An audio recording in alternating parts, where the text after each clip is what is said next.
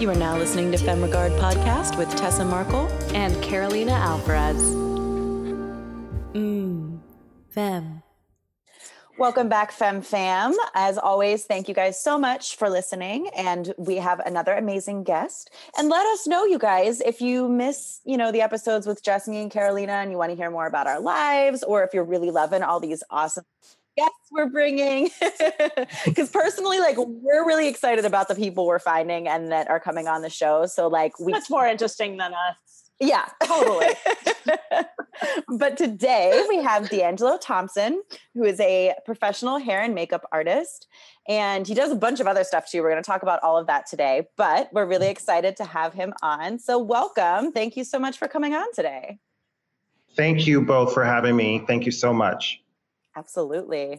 Yeah, we're very excited to kind of spill the tea on this world a bit, because when we haven't yet on the show, and when I was thinking of hair and makeup people, you were the first person to come into mind. Oh, and wow. I thought you would do, when I met you, I met D'Angelo, we were just talking, it feels like a lot of time, but no time has passed. And it was probably 2 years ago.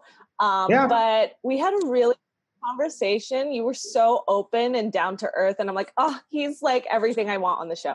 So and to talk and you've done of course. And to talk about this, because as independent filmmakers, kind of the community we've built around, a lot of, you have to really be smart with your budget and where you put your money to. But I think a lot of times then, of course, hair and makeup kind of falls to the wayside a bit. Yes. And I think it's important to have someone like you come on the show and speak to why it is so vital, and maybe some tips and tricks on how to achieve a really good look, or the best way to hire someone, because you spend all your money on this amazing lighting or that amazing camera, kit. And then if your makeup's shitty, it's gonna fall flat. Everything that you worked so hard to throw the money into is gonna kind of then be poo-pooed if you're the main subject doesn't look fabulous as everything else. So I thought it would be really exciting for us to kind of branch into that. But before we get into all of that, why don't you just tell us about your career in the hair and makeup field? Yes, Carolina, I started first, and I was in fashion school at Pratt Institute in Brooklyn about 30 years ago, backwards, 1989. And while I was in school, I was trying to figure out. Girl, I'm old, I'm ancient. But, I was trying to figure out extra ways of making money for school. And my friend said to me, you always do our makeup for parties and fashion shows. Why don't you look for a job as a makeup artist? And it never crossed my mind, and I was like, they won't hire me. I'm a guy. They won't hire me. Well, they did. Literally, I went for the interview. I got hired within 2 days. And that was in a retail environment. But I knew I didn't want to be there full time. I knew I wanted something more creative because I was in fashion school. So I started testing with photographers on the weekend. So my initial career was in fashion. And then it segued into doing press junkets. And that's when I really started to work with quote unquote celebrities like Jamie Foxx, Selma Hayek, Jean-Claude Van Damme. And I was young, I was in my 20s and didn't know what to charge. And I was with McCann Erickson and they said to me, look, we're doing all these Sony pictures. We need a hair and makeup person each time they do the junket in Northern California. And I was like, oh, okay. I was like, she's like, how much would you charge? Had no idea. I was like, what's your budget? Yeah. And she gave me a number, almost fell out of the chair. I was like, this can't be real, And back then, they would send cars for you, They would send a limo, which not, huge, what are they called now? Hummers or whatever. They would send actually a limo. And oh my God. From there, I started tapping more into television and film. And I found that I like doing it all. But I'm definitely more savvy in television and film now because I've been doing it for almost 20 years. So that's it. That is so, I'm just picturing Selma Hayek in the 90s and that whole her style. It was so, I love that. That's so amazing. You have to work. Yeah. And it's cool that, again, with all of our guests, not so surprising to see that if you just pick something in that vein, it can lead or open doors to like another Definitely. opportunity. So what was briefly like your first like television gig, and Yeah. did you feel like you were comfortable right off the bat, or was this again like a growing process because you didn't go to makeup school, right? Or did you eventually go? No. Okay, I took classes. Ladies, I took classes, definitely for sure. So I learned a lot of the tricks, especially coming from fashion into television and film. It's very different. You don't have as much time to do what you want to do. But my first gig in television was actually for Time Warner Cable, and I was doing commercials. And I did commercials for them for about 7 years, and then folded into MTV and started doing promos for them for over 20 years. Wow. And I still do them. So I would say Time Warner Cable and MTV were some of my first promos and commercials. That's awesome. Yes, MTV. I love that. I love that. I love hearing too that you didn't go to makeup school. I mean, you took some classes, sure, but like I guess in my head that was something like you had to go to school for. And so that's really cool to hear, because me and Carolina talk about that with filmmaking all the time. Like, you don't have to go to film school. Like, sure, you have to learn how to do it, but you don't have to go to school to learn. So that's exciting for me to hear. I think it's important to definitely apprentice under someone and learn the ropes, which is, I had many mentors that definitely taught me a lot. And then also, yes, taking classes, because you're going to need to learn theatrical makeup or special effects. And it's best to learn from a school environment, and then you can expand upon it once you're out in the market. So makes sense. I was just going to say, like, I feel that nowadays, because everything is so high tech advanced, even in like the cinema world, to achieve certain looks, I feel like it does kind of make sense to maybe get some training in certain areas like visual effects, or to achieve different looks. Like, you can certainly learn, but I think it could make you more competitive or just better at it by attending some sort of program. It's very vital. And you meet peers as well, that once you guys leave school or leave a safe environment, as people grow and expand within production companies, they also can refer work to you. So it creates a nice community, and I'm assuming with filmmakers too, you have your community. Absolutely. I mean, it's so important to find the people, like we always say, find your tribe, find the people you really vibe with and stuff, but just finding people that you can help each other. They can introduce you to more people. You can help get them jobs, like whatever the back and forth exchange is. Like, it's just so important. We all have to work together. I mean, that's what the industry is, so. Yes. And my career, literally my contacts, I should say, they expand 20, 30 years. I've known certain producers for over 20 years. And as they've grown within their careers, now they own their own companies, or they work for major, like OWN or Warner Brothers.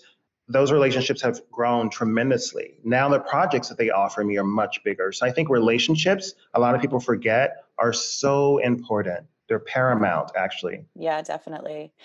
Speaking in that vein too, when I was looking you up in general to see exactly what you've done, I saw you have this whole beauty and gratitude thing. Can you tell us a little more about that? Yes. Well, gratitude has always been a practice I've had for over 10 years. And I found that being in this business, I was around people, I hate to say it, that were constantly complaining. And I'm like, you're at the top of your game. So many people want to be where you are, and yet you continuously complain. And for me to kind of like soothe my own spirit and not take in that toxic energy, gratitude was something that I always practiced. So I wrote a book when I first moved to LA. So in 2018, I authored a book called Beauty and Gratitude, which is right here. Love it. And from there, I leaned into doing a podcast called Gratitude is a Journey, which is daily. It's under 5 minutes. It's just, pontificating on ideas, of what does gratitude mean? What does gratitude mean for you? What does gratitude mean for your parents, your grandparents? And it creates an interesting conversation and also puts you in the right mind when you walk into work, And then Beauty and Gratitude is an expansion of that. It's actually a live show where I have people from all walks of life, not just in our industry, but financial, authors, gurus, you name it, to talk about what's beautiful to them and what are they grateful for. And it's been going really well, really, really well, knock on wood. I love that. I'm definitely going to subscribe to that. It's such an important thing. Absolutely. Like, I mean, Agreed. Personally, at the beginning of quarantine, I started doing I think it was like 21 Days of Abundance, Deepak Chopra meditation thing that's been going around, right? And like, I think if I wouldn't have like started out quarantine that way, I would have just lost my mind. So it's such an important thing to be grateful and come from a place of abundance and like, you know, all of that. Like, you might not consciously think about it every day, but if that's in your mindset, it makes such a huge difference. Yes. Yes. Are you a podcaster like us? Vlogger? Interview conductor? Do you need a VO booth or ADR? Remote audio video professional recording? Ooh, Tessa, spill the tea. Well, the Network Studios in Culver City is a fully functional recording oasis with multiple rooms made to cater specifically to audio podcasts, video interviews, and voiceover, plus an experienced sound engineer with the ability to edit and master. All your needs will be covered. Audio engineer extraordinaire Mike Casentini has worked with several podcast heavy hitters and got us started from the ground up. He's the reason we sound so good. Plus, all of our in-studio guests have been very impressed. To find out more, visit www.thenetworkstudios.com and book your next recording session. COVID compliant and open for business. You know, I live alone. So had I had a partner here or lover or whatever, I don't think I would have been okay. Because this time was so crucial for me to pivot and to really see what was working for me and what wasn't, what to let go of and what to move forward with. And so many amazing things happen in this short amount of time. So I know in a way it's a blessing in disguise, you know, and it may sound crazy, guys, but I mean, I know people who died. I know a coworker who died because I was working on Law and Order SVU season 21, and we had a colleague who passed away within 12 days. Wow. So, and it was someone I saw like 5 days a week and we would laugh together. He introduced me to Lizzo. So yeah, you know, and I have chills talking about him. But at the same time, a lot of amazing things happen to so many people, you know, so I know that the yin and yang of it, it's been a kind of blessing in disguise. Yes. Yeah, absolutely. Yeah, I completely agree. I think we were all working at hyper speed, like us as the whole world. And I think something, you know, like again, the yin and yang, something had to kind of fall apart. But then again, for us to like mold into, I love that you use the word pivot because it really is just a change of perspective, a change of like motion or career.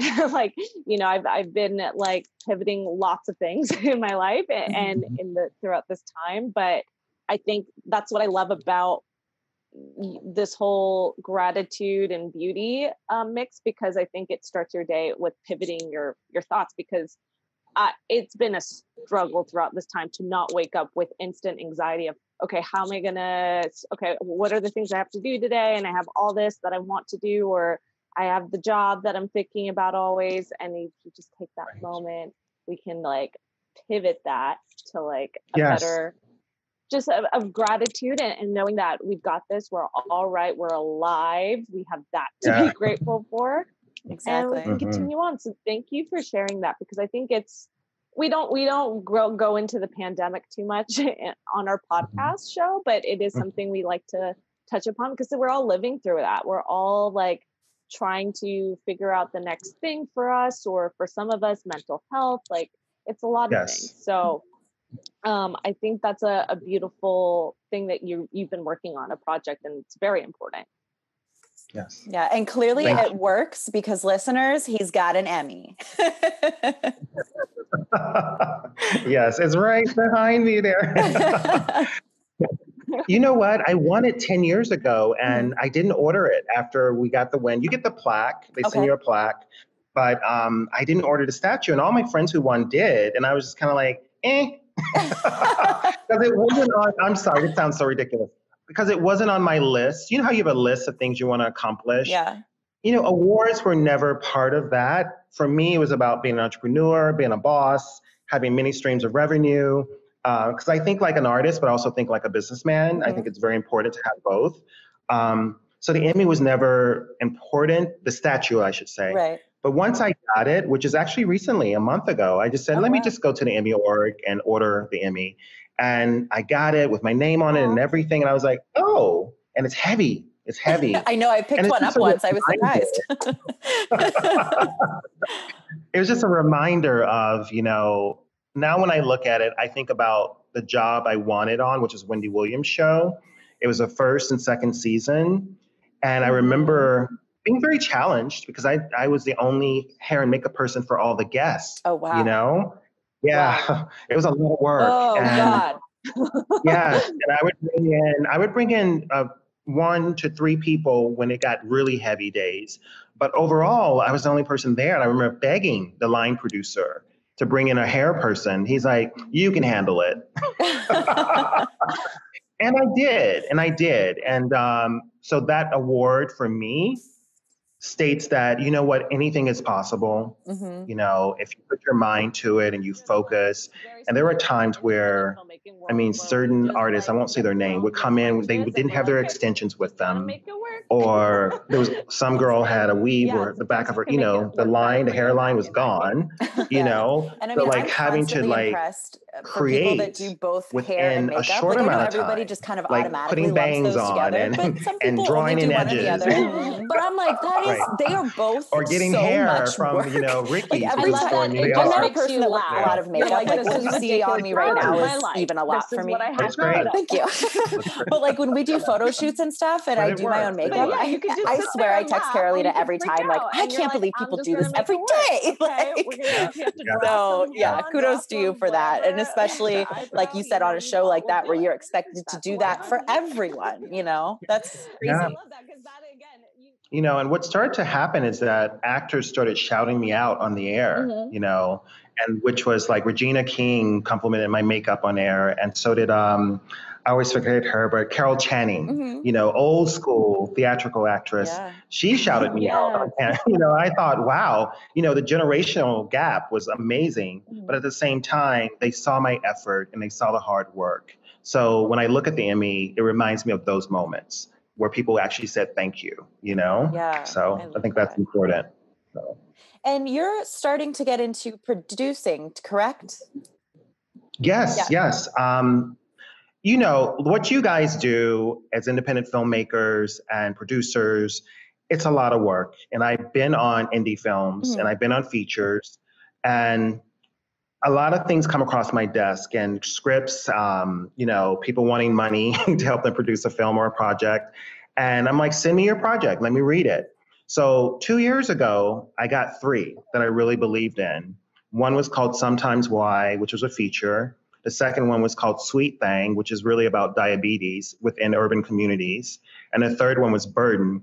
Burden is the one that I'm currently promoting, which is a 20-minute feature short about micro and macroaggressions and racism, with racism. And we're getting a lot of awards. We're, you know, it's also in diversity inclusion programs at corporations, you know. So it's been a blessing to not only see a project, want to invest in it, and also get a return on it, which doesn't happen often with short, you know, indie features. One we sold actually in April. Wow. So we have a distribution deal, Sometimes Why feature, which came out of nowhere, guys. I wasn't looking for it. The director and writer and other producer, we were not looking for it. The actress actually, she's like, look, I have a contact and they might be interested in distributing your film.